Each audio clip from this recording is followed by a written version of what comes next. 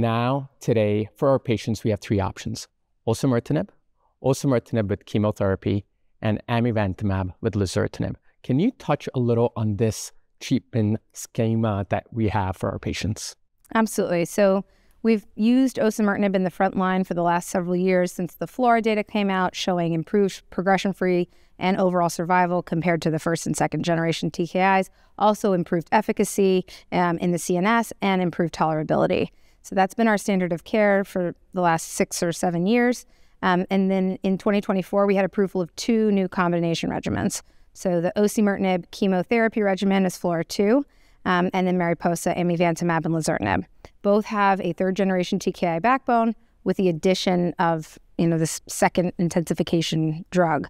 FLAURA2 used, carboplatin and pemetrexed, which we're familiar with in lung cancer, and added that to frontline osimertinib, improved progression-free survival to more than 2 years from about 19 months with the osimertinib arm.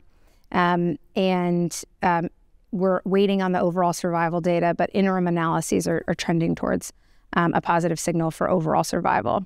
The toxicities that we look at for that are the ones that we're familiar with from chemo, so things like cytopenias, upper GI toxicity, and not a lot of overlap in the toxicities.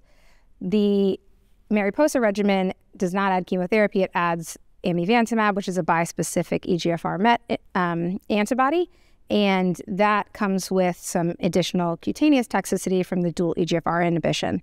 It was also very effective, though, in improving progression-free survival, and then the final overall survival analysis demonstrated that it was superior to osimertinib for patients. Now, which patients need the intensification is, I'm sure, what we're going to be talking about, and we can get into the nitty-gritty of that, but there are several subgroups of higher risk disease that benefited from both combination strategies, so things like CNS metastasis, positive ctDNA at baseline, lack of clearance of ctDNA, high burden of disease, TP53 co-mutation, and others. So that's the landscape that we have right now.